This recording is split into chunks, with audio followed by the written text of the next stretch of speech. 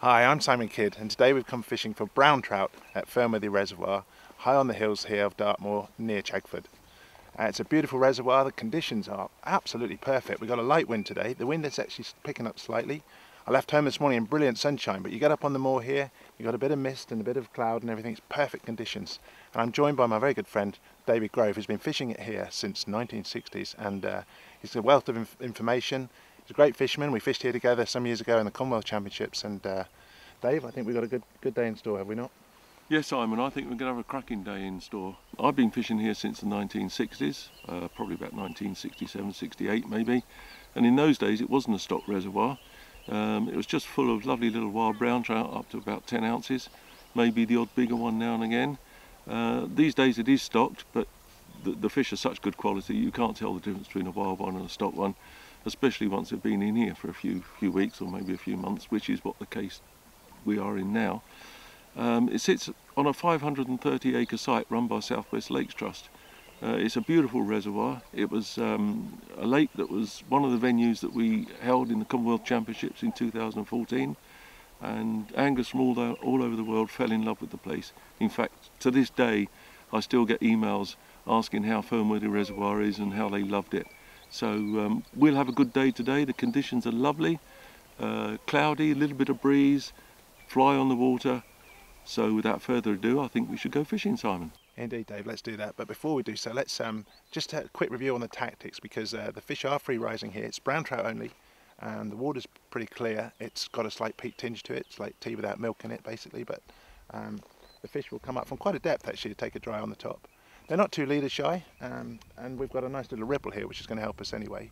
But my tactics for the day, I brought two rods here today, a 5-weight with a couple of dries only, and I brought a 6-weight as well for a bit of distance if we need it to get out, because when it does get sunny the fish tend to move off the bank a little bit, and sometimes it can help to get a bit of range out there to reach the fish. And I'm going to put 2 dries on droppers, and then on the point I've got a slightly weighted fly as well. And Dave, what's your setup for today? Yeah, my setup is a forward taper 7 line on a 6-weight rod. I'm fishing an 18-foot leader, and I'm starting off with just 2 flies, a black Montana, slightly weighted on the point, size 12, and then a black Bibio style type fly on the dropper around about 8 feet from it.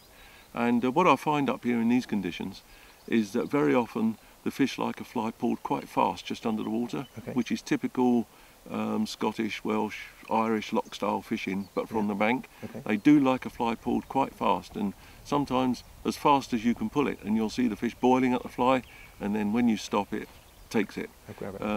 If failing that, then I'm going to fish very slowly. Similar flies, but almost static. Yeah. One of those 2 methods will usually pick up the fish on this lake. Superb.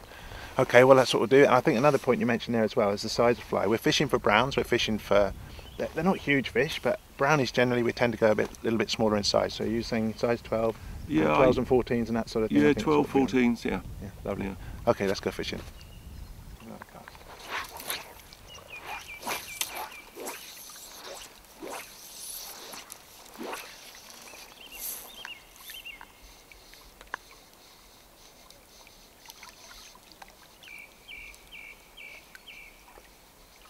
Two dries are sitting just nicely. The wind's perfect, absolutely lovely. Bit of blue sky just coming as well. It's warming up quite a bit, and we just cast and keep moving. At the end of the day, a couple of paces and have another cast and just keep moving.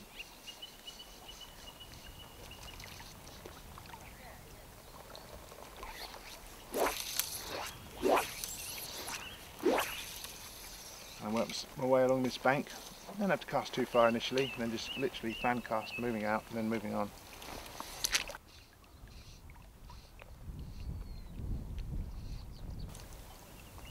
I wear this casting tray, fold away casting tray up here too, when I'm fishing in these waters.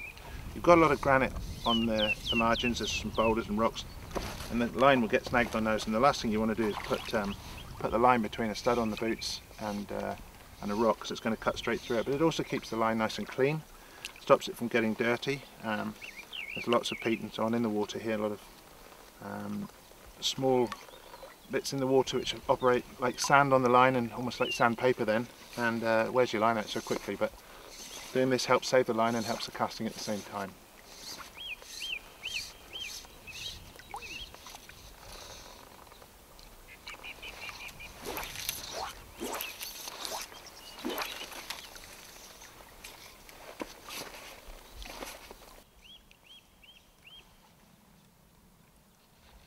Oh, missed it. Oh. That was a fish, came to the dropper. Just as we're moving along here, we started just here, but just behind where we'd started, I saw a fish rise. First time we've seen rise today. And covered it, and nothing happened. It didn't take the fly, didn't take the flies to the top. 2 flies were sat on the top nicely. Brought the retrieve all the way in, put it up on the hang, and I thought I'd then touched the weed, lifted it again, and it was a fish, and we missed it. I missed it.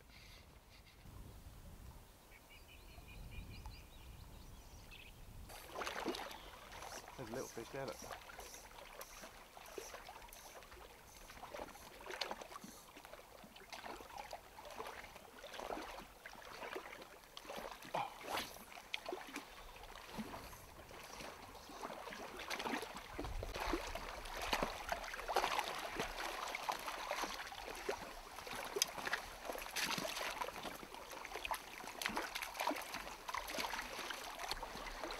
There, that's our first brownie of the day. It's not a big fish. It's probably one of the wild fish that's in here.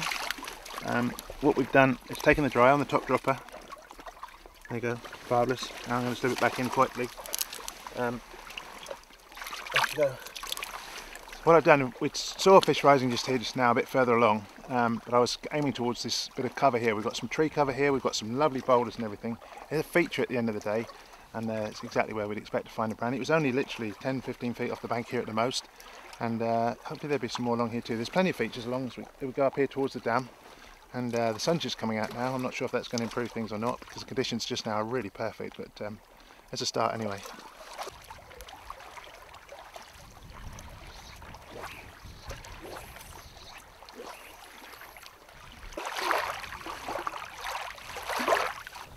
So what I'm doing here is I'm just making little short casts, not long casts at all. I'm not having to do that.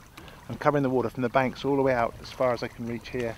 There's a slick forming out here which I will put the flies into as I get round to it, although it's just gone for the moment. So you see, making quite short casts. I don't want to spook the fish that may be in front of us, and they're going to be quite close in. There's plenty of features here. The water drops away to about 6 to 8 feet in no distance at all, and just making nice short casts, keeping the flies. I'm fishing 3 dries now. I've just taken the point fly off. And literally put the 3 dries up on the top here, sitting quite nice and high on the water. As the fish, there are a couple of fish moving, but not in range at the moment.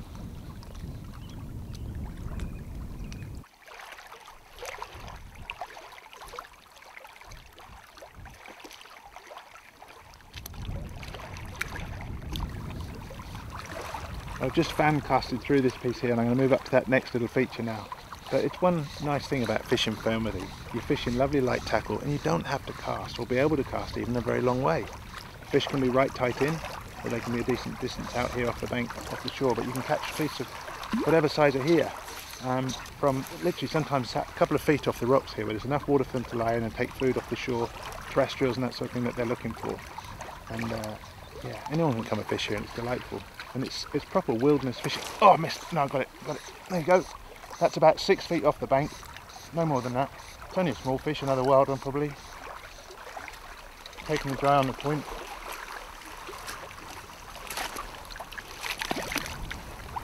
Yeah, it's a small wild fish, but that's what we're looking for.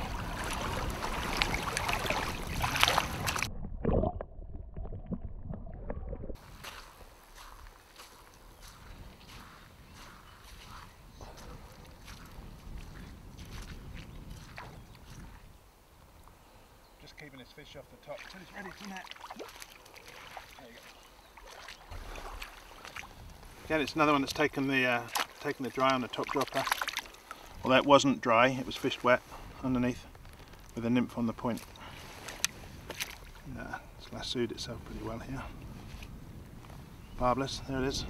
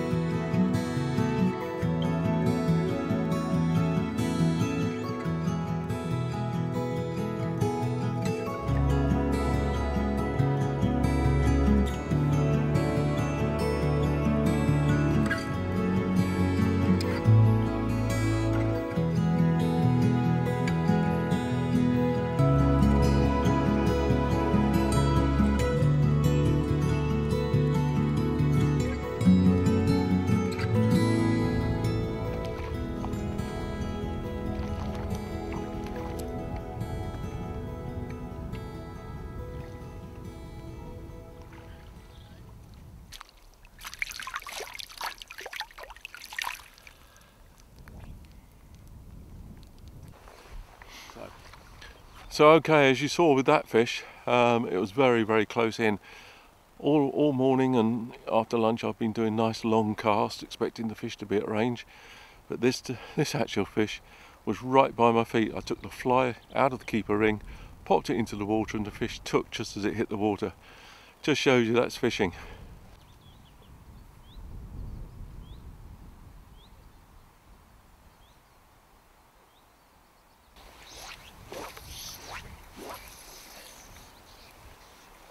Just lengthening the cast here each time. I've been round a couple of times now, getting a bit further out all the time, and in fact we've got a feature here.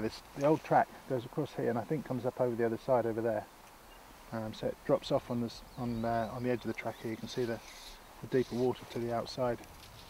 But the danger is to come here and start casting straight out there as far as you can reach, and then just putting down fish that are between us and them, and we've already seen several that are close in today that we've had. So just literally, I've put 3 dries back on now as well.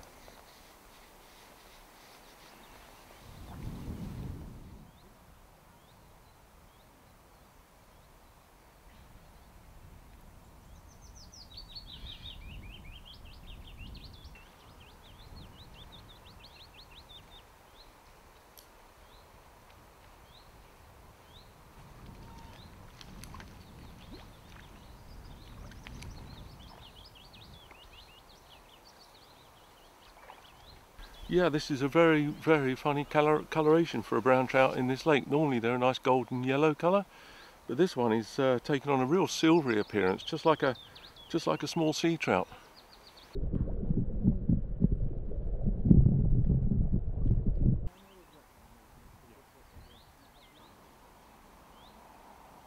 Nice fish.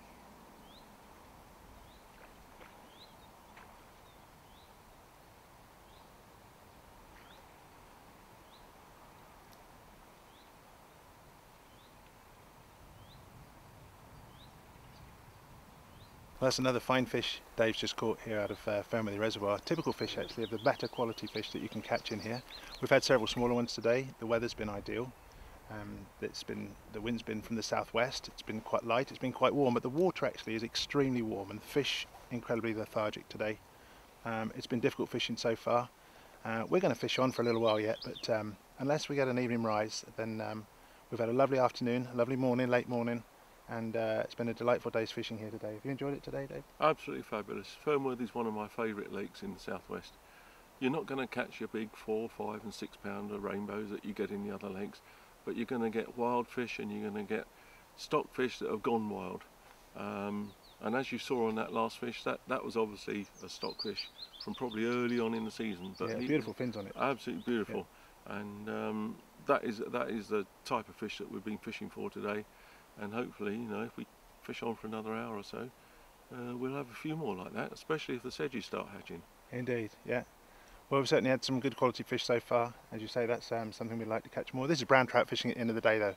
Doesn't always go the way you want it to. Some days you get a proliferation of fish and fish rising everywhere, and other days it gets a bit tougher like we've had so far today. But yeah, we're going to fish on for a little while and see how we get on, but it's been wonderful so far. Absolutely lovely.